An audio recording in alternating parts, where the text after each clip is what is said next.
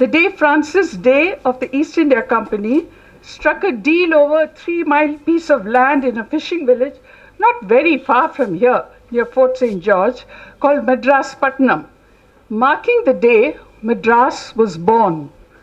So, 380 years ago, exactly on today's date, that's August 15th, the Brits were probably putting on finer details in place for this momentous purchase of this land, wondering what wigs to wear, and much like us today, looking up at the sky, wondering, is it going to rain or not? Rain on our parade and, mess up our hair, much like I was thinking today, in this August gathering of ours. Now, Odyssey has loved being part of Madras Day events with this unique celebration of what else? Books, and the city's many, many authors. So here we have one right here, a city lover, a book lover, a writing lover, with a freshly minted, intriguingly titled, Be the Book. It's Odyssey's pleasure to host the launch of this book by Padmini Vishwanathan and her daughter, Aparna Krishna Kamakshi. Padmini, will you come and take the stage?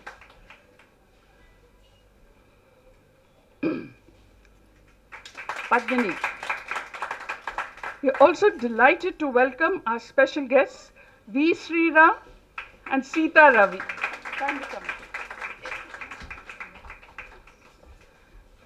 Later, over the course of this evening, I shall be testing your knowledge of Chennai with some delightful little quizzes, and there are chocolates to be won. So now and then, brush up, think about what you know about Chennai, all what you've heard from V. Sriram at many of his talks, and if you come up with the right answer, you get a chocolate. Well, to get this evening's, the main part of the function going, let me first introduce our very special guest, V. Sriram. Hi, Sriram. Hi. The phrase you've heard the most in your life is probably, our speaker Sriram needs no introduction. And of course, they continue to speak and speak. So what I'll do is share 3 intriguing facts I stumbled upon, and since it's Madras Day, all are linked to characteristics of Madras itself. Noting that Sriram is such a hot guy may or may not be one of them, like hot Madras.